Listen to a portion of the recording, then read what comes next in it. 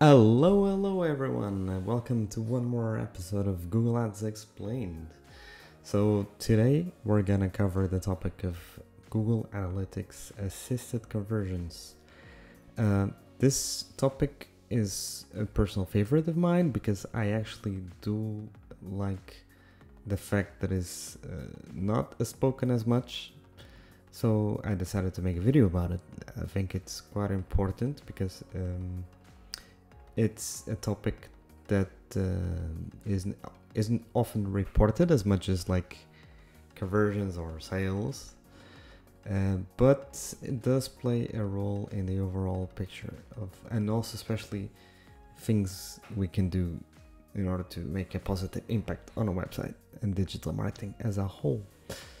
So let's look at the definition first of all.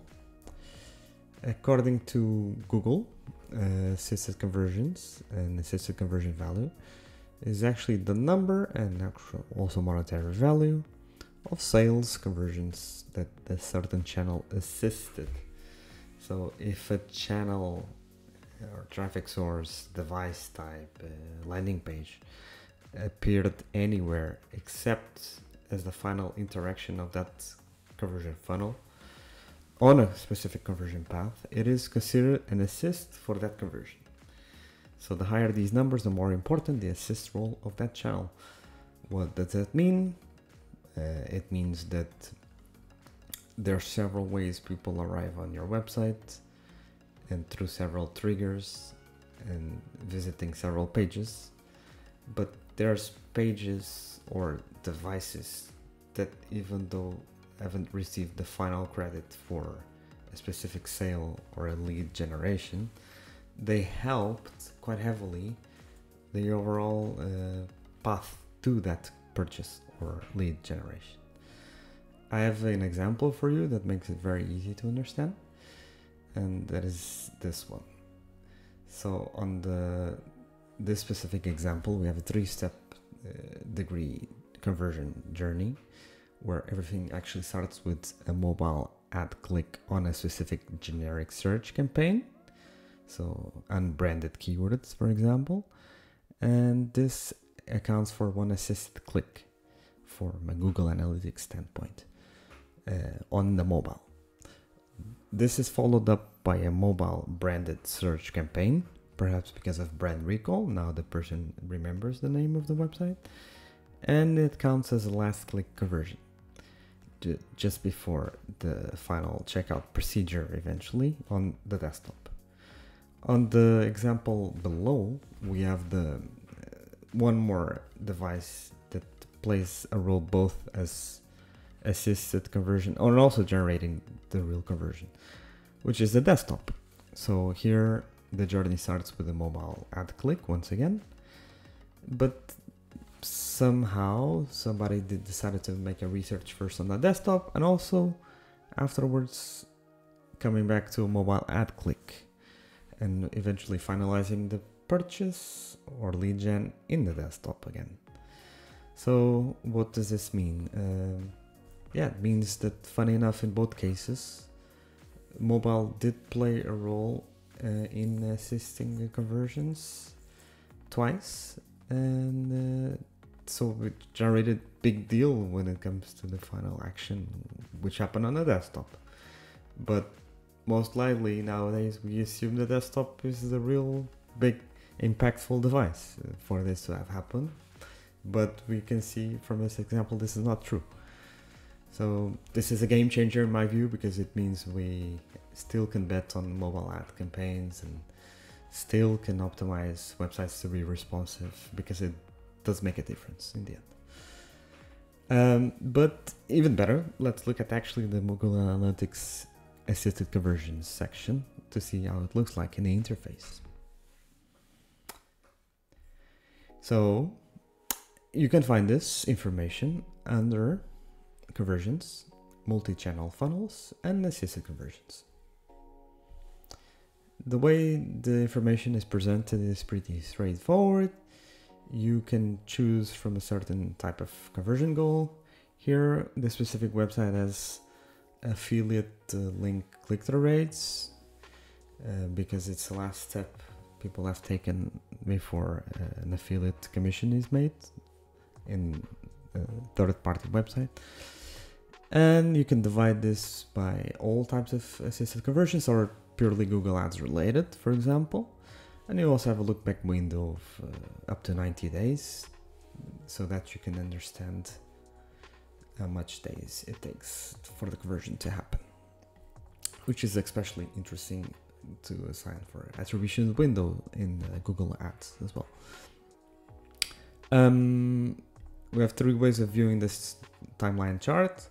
One is the path position. The other one is days before the conversion happened. In this specific case, most of the times it's a quick process. It takes either 1, 2, 3, 7 days max. And also the real exact days where the conversion happened. Well, the assisted conversion happened. And here is where we get the real deal. So here we see raw data of which channels assisted the conversions the most. So in this specific case, organic search is the biggest contributor for the conversions. But we can also organize this by things like device, where we understand right away whether, for example, mobile does play a tone in the overall purchase or conversion path. So it's not the number one leading, but it's close enough to desktop. And another important dimension in my view is landing page URL. Why? Because we get a quick glimpse of which pages helped to generate a lead or a sale, even though they didn't have the final call for that sale or that lead to happen exactly on that page. They could have been one of the steps people took along the website session for that conversion to happen. Here we have a column for assisted conversions, which is a number of conversions for which this channel appeared in conversion path, but was not the final conversion interaction. And here we have an interesting ratio, which tells us if a value is close to 0, it indicates that this channel functioned primarily as the final conversion interaction. If it's close to 1 or even higher than 1, the channel function in an assisted role. So it's interesting because it's like the assisted conversion index, let's say. The power the page has in helping other pages to convert. And yeah, in which ways can you use this information? Very easy. For example, you can compare both the assisted conversions on this right hand side with the overall goal completion locations.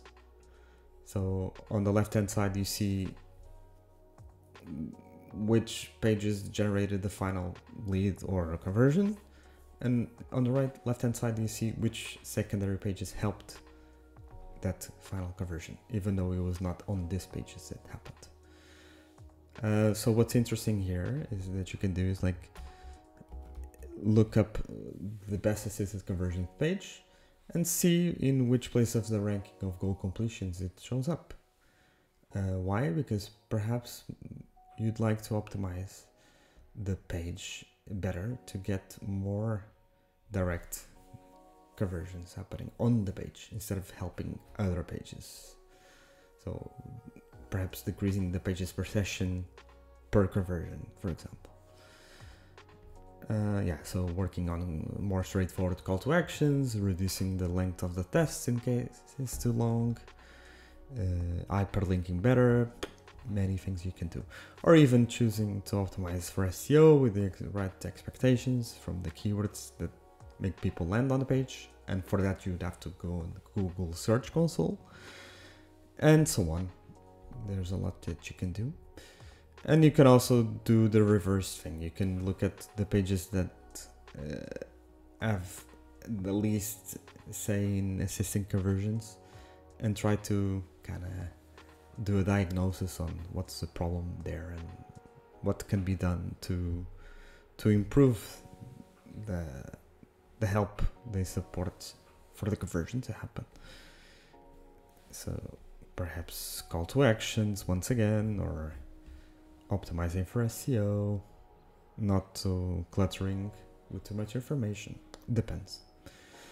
And yeah, that's it. Thank you very much for this time. Yeah, it was a pleasure to talk about this topic with you. And yeah, this channel is growing. I have plenty of videos on different topics, so please make sure to subscribe if you like this content, and hit the bell as well. So stay tuned, and thank you very much, and have a good rest of the day.